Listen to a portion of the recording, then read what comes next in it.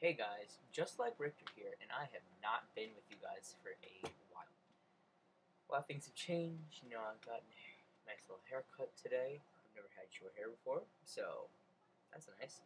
Now, many of you may not know, but I also play lacrosse instead of paintball. Paintball is my main thing now. I play lacrosse, soccer, baseball, basketball, hockey. I used to play, and I guess paintball. But something I am bringing from lacrosse today are I play goalie in every sport I play. So I play goalie in lacrosse, and here is my first lacrosse stick I've ever had, the Warriors Zoo. Now, Warriors Zoo, it's super heavy. Just go right off the bat.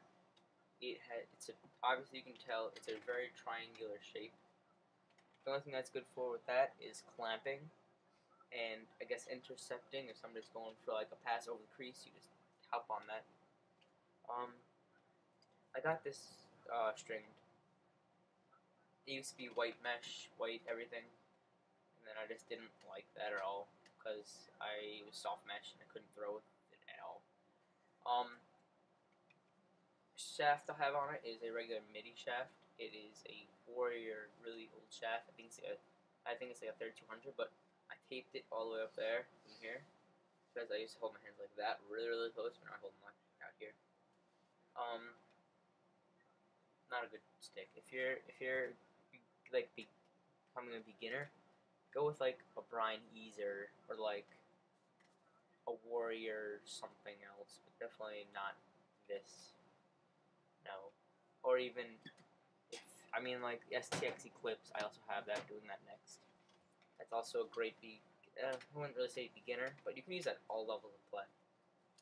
I got some nice 12 diamond mesh pocket. It's about 2 balls deep. I like all my pockets around 2 balls deep. No, 2 balls deep. No, I mean like 2 balls deep is good because I get better throw and it doesn't really pop out. I'm not really worried about rebounds as much as usual, but yeah, I would not recommend this stick. It is super heavy. If you put it on any stick, it'll be top heavy all the time, and your throws will just wind up going short, and any string on it won't make a difference. So it's been a really short review. Yeah. Okay, so you know what that means. It's at the end of the video. I'll be doing a video right after this one on my next lacrosse stick. STX Eclipse. Comment, rate, subscribe, and I will be back most months of the year, every month, almost. Alright, comment, rate, subscribe.